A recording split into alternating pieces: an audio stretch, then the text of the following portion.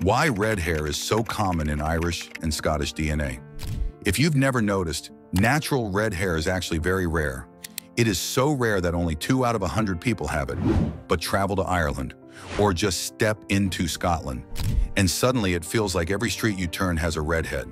And what makes that difference is in their DNA. One gene called MC1R determines if the child will be a redhead or not. One version could give you brown hair color, another could give you black. Then a different version could take a different turn to give you copper, auburn, or even strawberry blonde. So the question is, why Irish or Scottish DNA? For most people with the MC1R gene found on chromosome 16, it is involved in the darker shade called eumelanin, which gives the typical black and brown hair.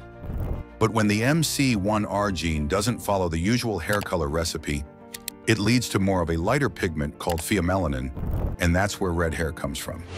Strange enough, it's actually not just one single redhead gene that causes this change. There are several different versions of MC1R, and depending on which ones you inherit and how they play together with other genes, your hair could come out as a bright red copper, a soft strawberry blonde, or even a deep auburn that looks brown indoors but glows red in the sunlight. That's why in the same family, one kid can have bright red hair while their brother or sister has plain brown.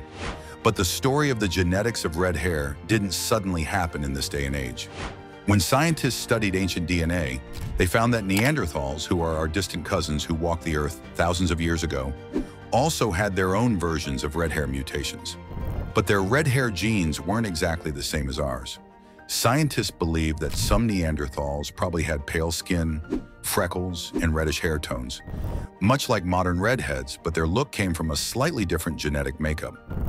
For Neanderthals, this probably had a survival advantage in northern, colder, and cloudier climates, since lighter skin helps soak up more vitamin D from weak sunlight. For modern humans, the same kind of benefit may have helped the red hair variants survive and spread in Europe, especially in places like Ireland and Scotland. So when you see someone with red hair today, you're looking at a rare gene in human history. But just how rare is it? And why do certain parts of the world seem to have so many more redheads than others? Well, red hair is so rare that out of every 100 people you pass on the street, only about 2 will have naturally red hair. But this fact gets a lot more interesting when you zoom in on certain places. In Scotland, redheads are everywhere. In fact, there are as many as 13 redheads out of every 100 people. Ireland follows close behind at around 10%. Walk through Dublin or Edinburgh, and it can feel like the land of redheads, but there's a reason for this. When millions of Irish and Scottish people left their homelands during the last few hundred years, they carried those red hair genes with them. That's why today you'll easily spot many redheads in places like Boston, Toronto, and Sydney.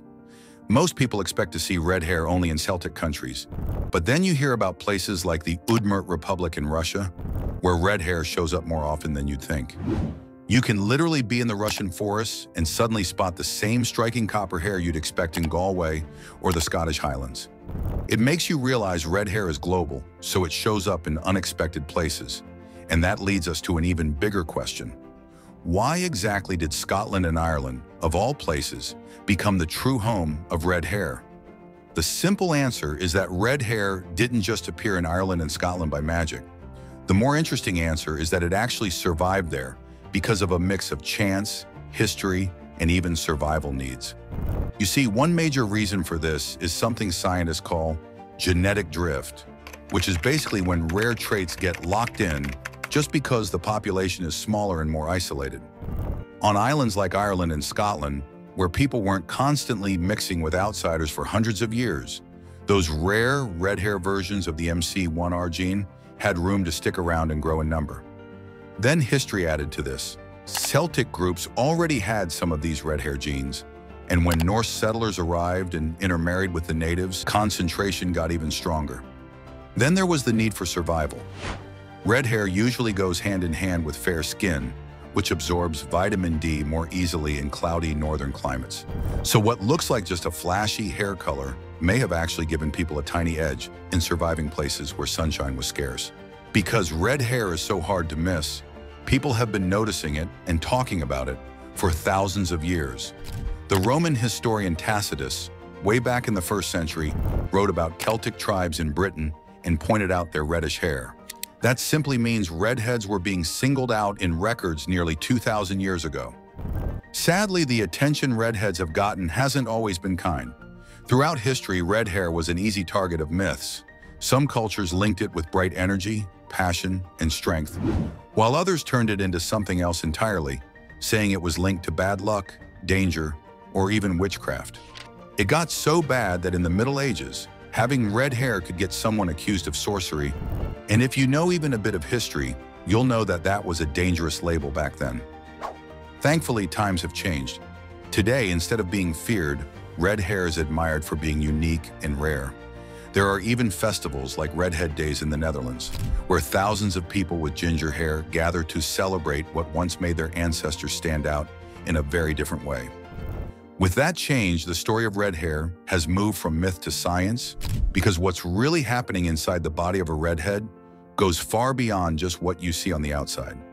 For starters, scientists have found that redheads often feel pain differently from everyone else. For example, some studies show they might need extra anesthesia to fully go under during surgery, almost like their bodies are more resistant to the usual doses. But at the same time, there's another side to this. The same redheads can be more sensitive to certain painkillers, like opioids, which means the medicine works on them more strongly than normal. And that's not the only strange medical discovery regarding redheads, because their skin is usually lighter and filled with pheomelanin instead of the darker eumelanin. Redheads burn in the sun faster. That's why they have a higher risk for skin cancers like melanoma, but there's a strange advantage to this. In cloudy northern climates where sunlight can be scarce, redhead skin can sometimes produce vitamin D more efficiently. But here's where things get even more interesting. Remember the MC1R gene we mentioned is the reason redheads have that hair color? Well, it's not working alone. Red hair is what scientists call a polygenic trait, which simply means more than one gene has to team up to make it happen. MC1R might be the star of the show, but it gets backup from other genes like TYRP1, ASIP, and HERC2. These control how much pigment your body makes and what exact shade you end up with. That's why one redhead might have deep auburn hair that almost looks brown in the shade, while another has strawberry blonde so light it looks golden in the sun. This mix and match system is why no two redheads look the same, and it's also why the story of red hair is more complicated than one ginger gene. With that in mind, it makes sense to ask, where is this trait headed in the future? And is there any truth to the idea that redheads are slowly disappearing from existence?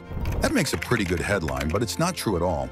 The MC1R gene that determines red hair is recessive, which means you need 2 copies, one from each parent, for the red color to actually show up.